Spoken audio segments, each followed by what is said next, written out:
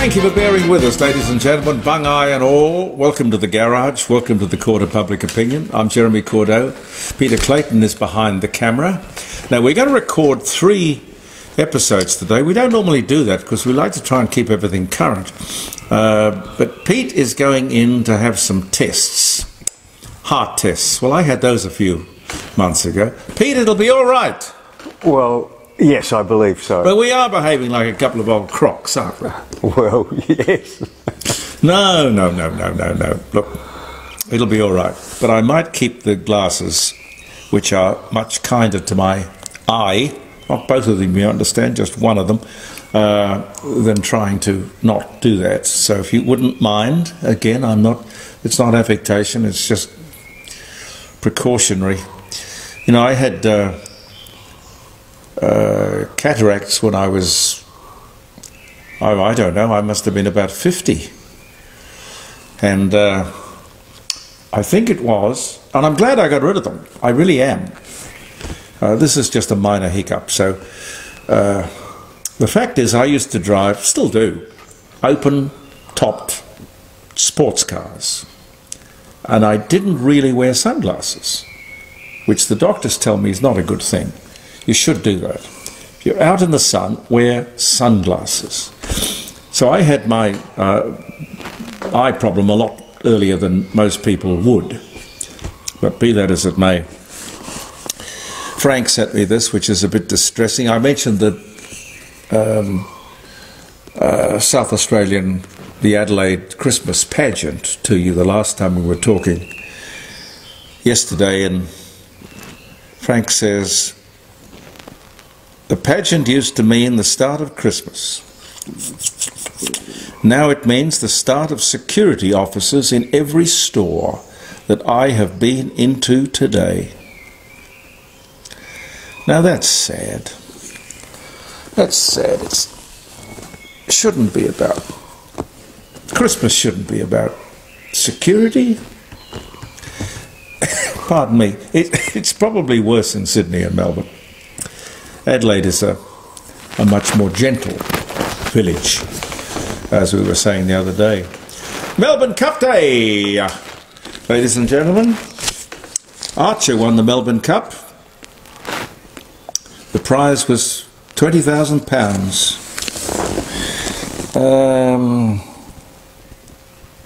We'll get to that later. But anyway, if you're having a flutter, I hope it's going to be a successful one. Good luck. Reserve Bank board meeting today to decide, or probably more correctly, not decide, but announce their decision on interest rates, which is sort of, I won't say it's line ball. I mean, there's more people in favour of the fact that they'll probably hike one more 0.25, quarter of an interest rate, quarter of a percentage rate. But still, in all honesty, in my living memory, interest rates with anything with a 4 in front of it is not bad. Apologies to Facebook, they didn't censor the exploding electric car. Pete and I expected that they would. They gave you a very stern warning. You're going to see something disturbing. Well, we were all able to get it in its glory. And Pete, the fly's back. Yes. It's got to be a different one. I don't know that it's a different one. It's just one. There it is, right there in my hand. Look at that. Isn't that amazing? Mm. You're a friendly fellow. I know you're a friendly fellow, but this is ridiculous. Don't be a nuisance. Go and bother somebody else. What about this? Thank you, George. Speaking of electric cars, an invoice for a replacement battery for an electric car, not top of the range kind of thing, but it was a lower priced Chevrolet, just under US $30,000, which would be around the $60,000 mark in Australian dollars. This is after 70,000 miles in a popular model compact Chevrolet in the United States of America. Thank you for that. Thank you for sending it to me. There's a lot of stuff out there about electric cars. There really is. Investigate. Research. Do your homework. And speaking of cars, a shocking accident, a tragedy in Melbourne. People gathered at a cafe enjoying themselves in all innocence, having a good time. Then out of the blue, without warning, lives change forever. An SUV mounts the pavement and smashes into the lives of these poor people. 6 people dead, many injured. It could have been, well, they've ruled out alcohol. They're probably doing other tests, I don't know, but was it a medical event? God knows. But it goes to show, in a fraction of a second, lives can change, just like that. So what we must do, I think, really is just to hang on to every precious moment of life and freedom and independence that we possibly can. I mean, living can be dangerous. It clearly is. Did you see any of the pictures out of China? I'm thinking Shanghai in particular. This is where Anthony Albanese flew in. The thing that struck me, but was not mentioned by the ABC or anyone in the ABC covering the arrival of the Prime Minister or his entourage, it was the fog, the pea super, the pollution.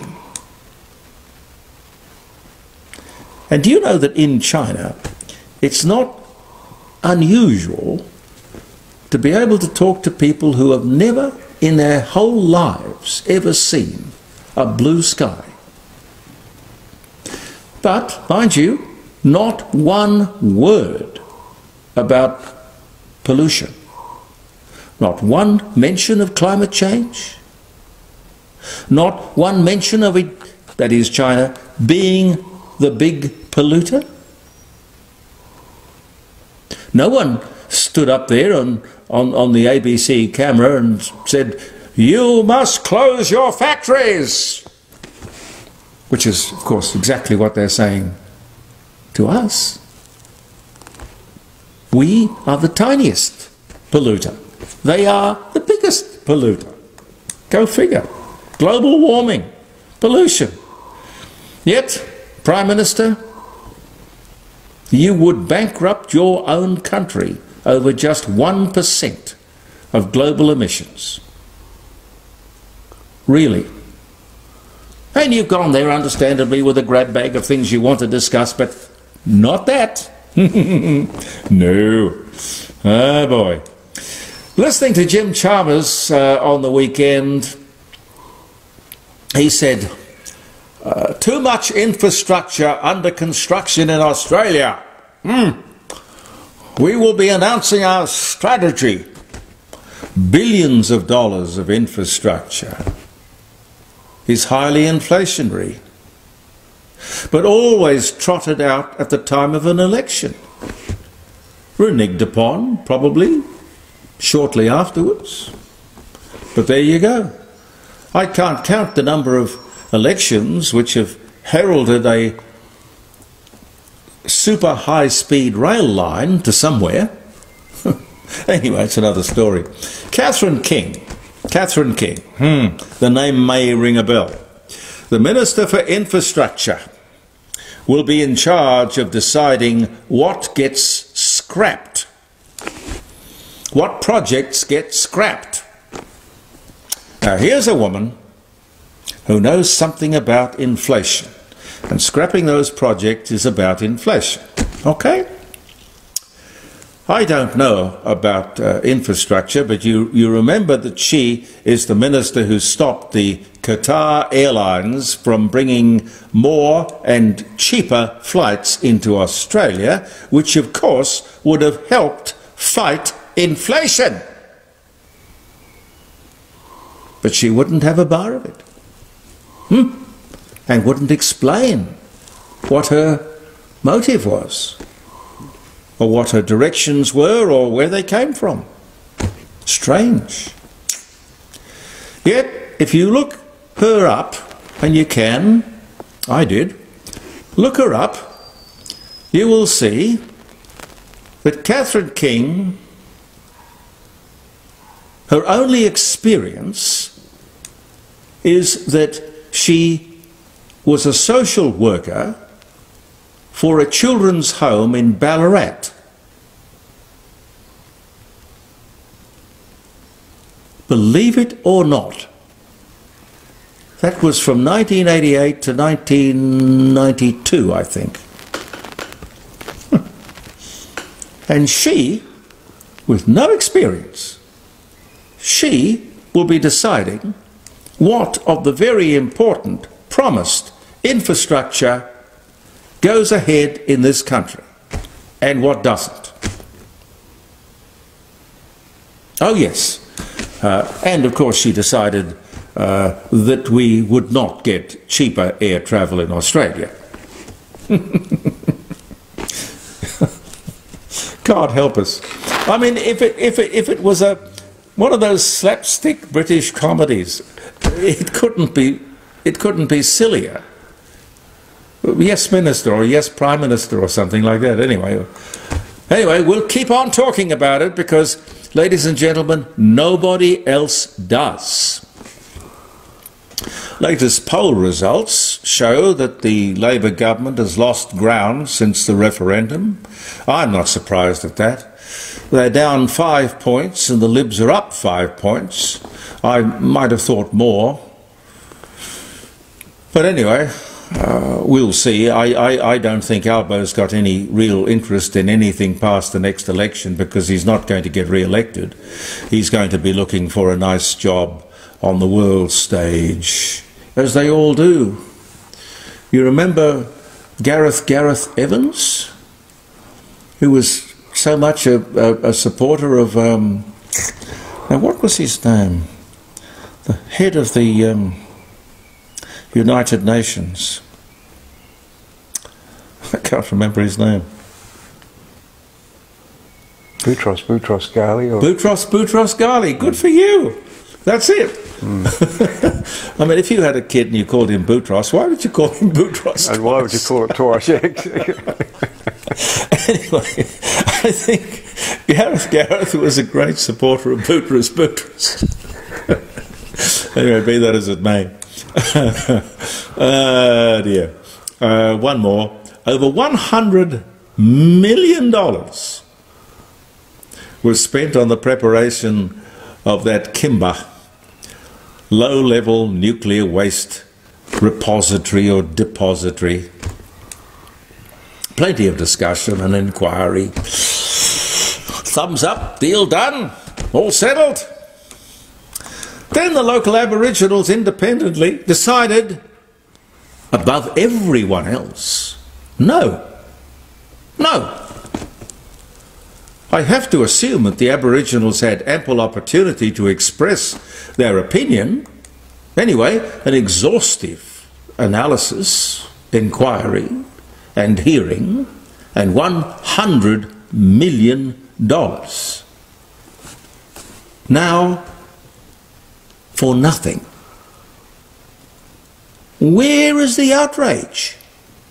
Where is the media? Of course, this woke government said okay to the Aboriginals. I don't even know if they were elders. I've got no idea whether they were credible. I've got no idea about anything. They just said no. So we said, okay, back to square one. I don't believe it is possible to work with these people. And could I suggest maybe we restrict those particular Aboriginal people from any nuclear medical treatment? Because that is the waste that we're talking about. Currently stored in lift wells and stairwells and basements in North Terrace here in the city of Adelaide. Now, we must thank God that the yes vote did not get up, because we would be risking this sort of thing happening every day, up and down the country, with every decision that had to be made. And I don't think we could survive that kind of rubbish. Anyway, I'll try and squint through my good eye and have a look at some of the birthdays, if you don't mind. Happy birthday if you're having a birthday. Wedding anniversary. As I said, the Melbourne Cup was run for the first time. It was Archer who won, 1862, November 7, obviously. National Day for the one-time Soviet Union. Meet the Press started on NBC TV in America, longest running prime-time network television show. Started in 1947, but started out in 1945 on NBC Radio. You see, I still think you could run a show in Australia. You learn a lot from the past, you know. God, that program had legs. You could restart Meet the Press, because you know what? I'd love to run that show, because I would love to meet the press and find out if they have any chutzpah. I don't hear any. Where am I?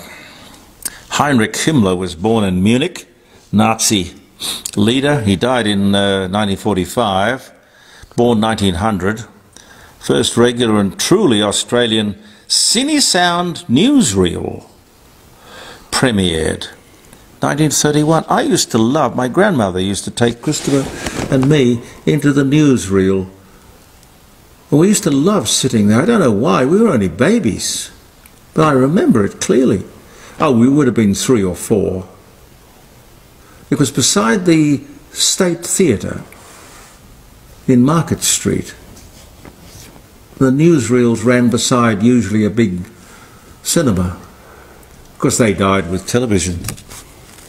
The Governor-General Viscount Delisle, VC, presented the Gold Cup to Mr. and Mrs. Cohen of Sydney, owners of Lord Fury, winner of the Melbourne Cup, written by Ray Selkrig.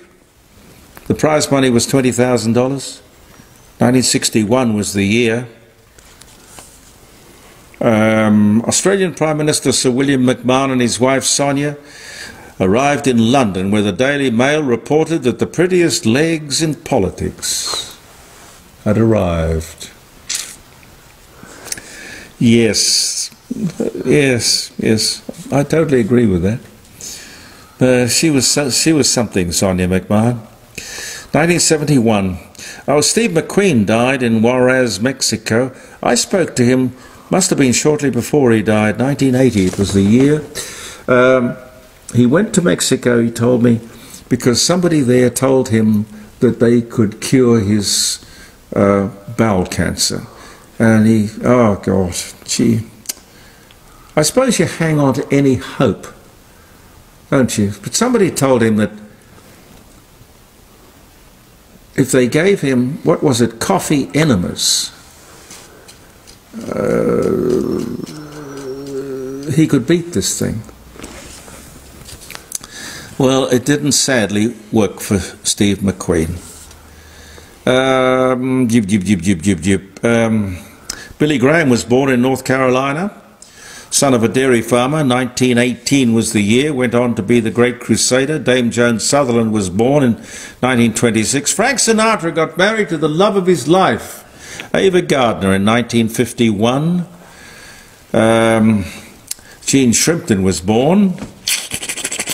She was the one who showed Denise. And of course the Melbourne Cup, you remember? Oh God, it stirred up such a thing. All she did was to wear a miniskirt.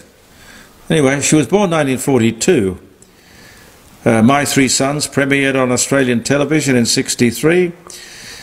And Lee Gordon was found dead in the Princess Lodge Motel in Kensington in Sydney, suffered a coronary occlusion.